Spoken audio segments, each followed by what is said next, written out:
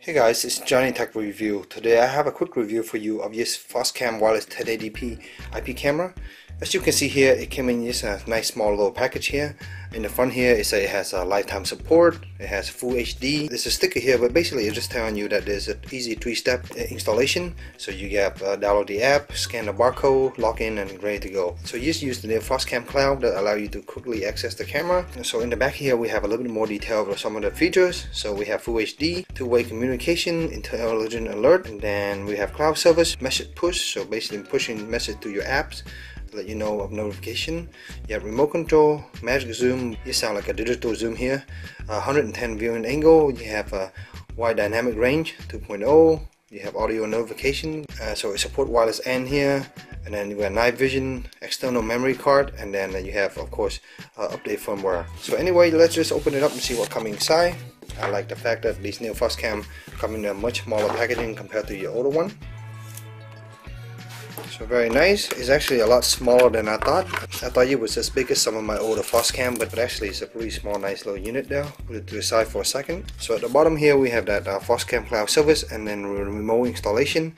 I previously seen this before. Basically it just has some code and card serial number in here. You can actually call them and they will help you to install this camera remotely if you can't figure it out yourself. So inside here we have two little package. Let's see what's coming now. This is the base for mounting, and then there's the little antenna that you can attach.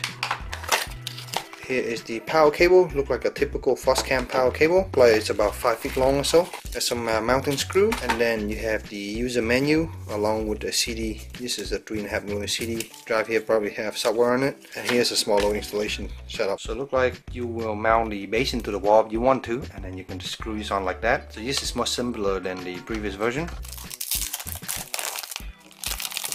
And that goes in here.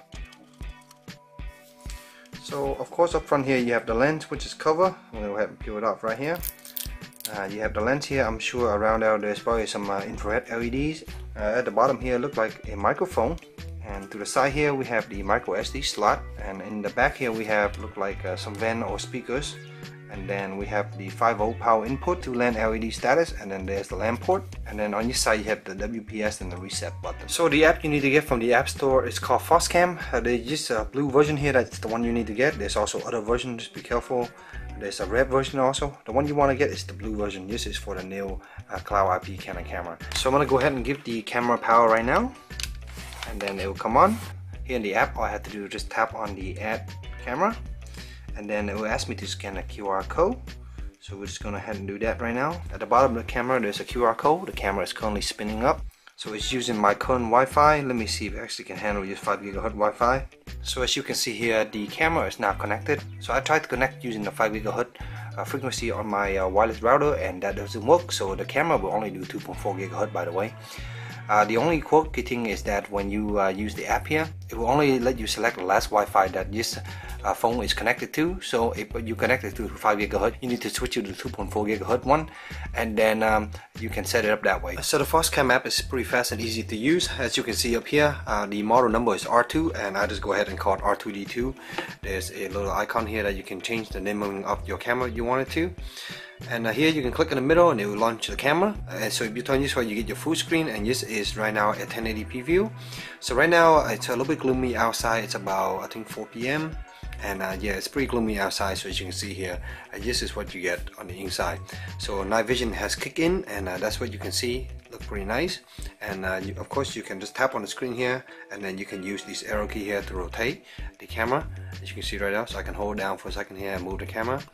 So as you can see here, the camera has quite a nice wide angle. So my whole living room is in view, including the hallway here, which is quite nice. And you can see the roof of my ceiling and also the floor right here. So yeah, it's a very nice wide angle, and for night vision, this is pretty nice. Some other button you have this little icon here for listening in, and you can listen to the audio, and you can also click this button here to enable talking, so that you can actually talk to the device. There is this button here which will take a picture. just like that. You also have this button here will start recording a video, and it tell you up top that it's recording, and then you also have this little timer here let you know it's recording, and you can press it again to stop. Those recording are being saved to the little camera SD card, so yeah, you can look at it later. You also have this button here that let you do preset and cruise, and that's an option. And then here you have the option to go different night vision modes, so you can have it open or close, or you can have it auto, and you can have it on scale. There's my wife right now, she just wake up. And then here is the little button to mirror the camera horizontally and vertically. And then also here you have the HD button that you can set from smooth to HD. Smooth meaning lower quality, while HD meaning the really high best quality possible, but of course you're not going to get as smooth as the footage. So as you can see here, the color reproduction is pretty good. This is an outdoor shot right here, and you can see I have my Japanese maple tree over here, and the color come out very well. This is on the full HD, of course, with the maximum setting. Right now it's transferring about almost 400 kilobyte here per second. Other than that, there's a few more options in the apps. So if you go this way, up top here you have a little setting icon, you can click on it. And in this setting icon here you have a few information. There is this new order history. This is, I believe, using for the new cloud storage. So right now I don't have anything there. That's a new option I noticed recently. You have connection, you have basic information, like the camera, MAC address, and all that stuff. You also have a sync time network. You have alert that you can set. So in here you have two different kind of alert. You have motion detection, so you can have that, and you can set it to different days schedule, and you can have sensitivity. So I set this to medium, and it seemed to be pretty good. It's not triggering like crazy. You can also set the sound sensitivity, and this is also set to low. When I set at medium, my kid is running around making noise, and that actually triggered the alarm notification here. When these are being triggered, you actually will get a little message here on this phone here showing you this different message. You also have this HDR mode here, which I accidentally turned on one time, and when you turn this HDR on, you basically want to have that when you have a very bright environment, maybe outdoors or something like that. But for indoor, you turn that on, the quality of the video get really bad, so you probably don't want to use that option. There's also an on-screen display here that you can display camera time and camera name, and at the bottom here you also have security setting, which you can change a few different things. And then finally you have a firmware upgrade that you can actually upgrade. When I got this unit, it was not on the latest version, and I was able to update over the air and get the latest version here. So that's pretty much most of the setting here. If we go back out just a little bit more, you have two more icons up top here. You have this little notification here you can click.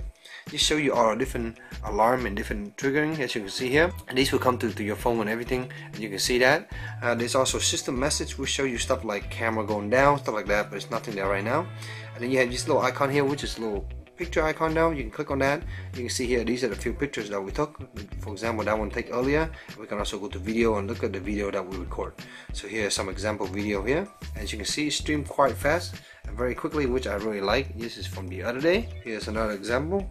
And yeah, the streaming is very fast, even from the memory card to over the phone here. So overall, yes, Foscam camera works pretty well. I love the 1080p quality. The footage is very nice during the day, and at night the night vision kick in, and it also look very nice. Hopefully the sample footage throughout this video will show you and give you an idea of what the footage look like. There was two things that was lacking for me, so I was unable to get to the web page from my computer. So supposedly there's a link somewhere, but I couldn't figure it out, and I contacted them, but they haven't answered me yet. And the other thing is that there's no control on brightness and color and all that stuff in here. So yeah, it seemed like the picture is pretty good, but if you have some problem with it and you want to make more saturation, less saturation, making some color adjustment, you don't have that option here in the app. But overall, the setup is pretty simple. It's a quick setup, and within a few minutes you're ready to go. You just need a Foscam app, and you also need an account. So other than that, you can use this in and out your house, and you don't have to set up any firewall or anything like that. So I hope this short little review helped you in your purchase decision. If you have any questions, let me know in the comment below, and as always, stay tuned for a future review. Thank you.